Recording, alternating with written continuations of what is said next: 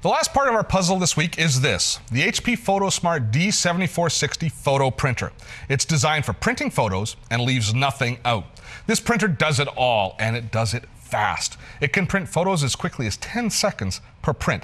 10 seconds. And take a look here, a touchscreen. But let's start under the hood. The PhotoSmart D7460 gives you quality that is as good as or better than Photolab's. It uses the 6-ink Vivera system, making prints that will last for generations when we use the Vivera ink and HP's Premium Plus photo paper or their advanced photo paper. Plus, it's economical to use because you only replace the cartridges that run out. And there's another economical benefit to HP's ink technology, in that they've introduced ink recirculation technology. What happens is the ink that's closest to the nozzles that would normally dry out gets squeegeed off and recirculated back into the inkwell, so we don't lose as much ink. More ends up on the photo paper, less ends up being wasted. Now, as far as connecting this to our computer, we have wireless printing using 802.11 or Wi-Fi networks. We can also plug Ethernet directly into the printer, or we can plug a USB cable in from our computer, so we have multiple options for connecting our computer to the printer. Now, as far as computerless printing goes, we have a complete selection of media card slots for all the popular media cards out of digital cameras, so we can plug directly in and transfer or print our photos that way. As well, you can plug in by USB using PicBridge technology from any of the popular digital cameras on the market, which in PicBridge is the industry standard for connecting digital cameras to imaging devices. The PhotoSmart D7460 has HP's real-life technologies built in, like red eye removal, just like the R937 digital camera that we looked at earlier in this show. Now, if we take a look here in the touchscreen, once we've loaded in our photos, we have all sorts of different options, including printing.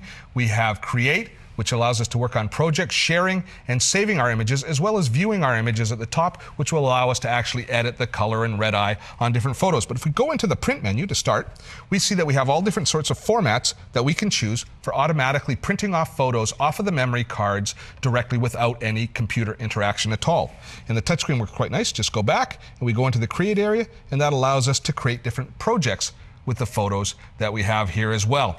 Now, some of the other features of this printer include HP's new Smart Web Printing, which allows you to print web pages without cut-off edges or wasted sheets. I don't know about you, but I get very frustrated trying to print web pages because they never seem to fit. Well, now they will fit on single pages. They also have some really nice paper handling options. Besides our standard paper tray here, which also accommodates envelopes, we have a special photo tray, which accommodates cut sheets of photo paper, either 4x6 or 5x7. Now, I really like this feature because it means that you don't have to go down and change your paper out every time you want to print photos. All the paper's here and ready to go. Now, this printer also uses HP's AutoSense technology, which means if you're using their advanced photo paper, you see these barcodes here on the back of the paper.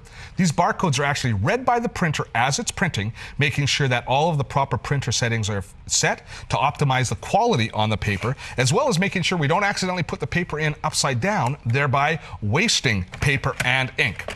And speaking of paper and ink, this is by far the best way to maximize your value, is these photo value packs. Using these packs, which contain all the ink and all the paper you need for about 150 photos, you can end up printing your photos off for under 30 cents a print, which is very competitive with standard photo finishing services.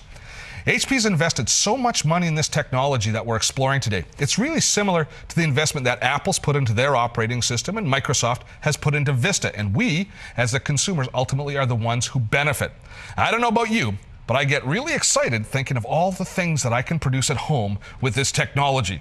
It's one of the most dramatic and useful examples of how technology can make our lives richer.